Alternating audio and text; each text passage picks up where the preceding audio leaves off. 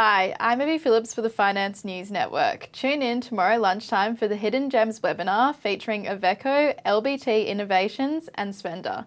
You can register via the Share Cafe or F&M website. Now let's take a look at the stocks of the hour. Imdex has entered into a binding agreement to acquire Iveco for an implied enterprise value of $324 million.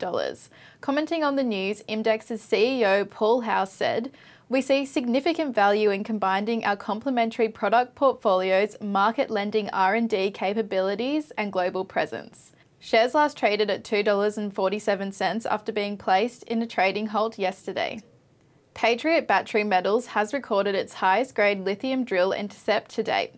Darren Smith, Vice President of Exploration for the company, commented, "As we move east, we are defining a significant high-grade zone. The recently commenced winter drill program will continue to probe and delineate this area ahead of initial mineral resource estimate planned for the first half of 2023. Shares are trading 20% higher at $1.05.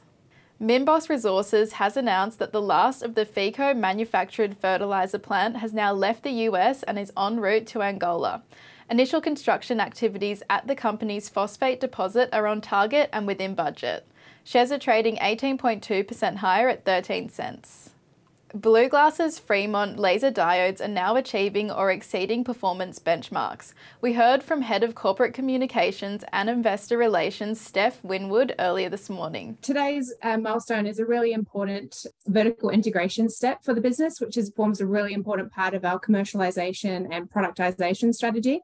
So it enables the business to speed development, speed productive turns, bring more operational control in-house, which is extremely important to our end customers who really require that flexibility that BluGlass is offering in the industry that doesn't really exist today. Shares are trading 9.1% higher at 3.6 cents.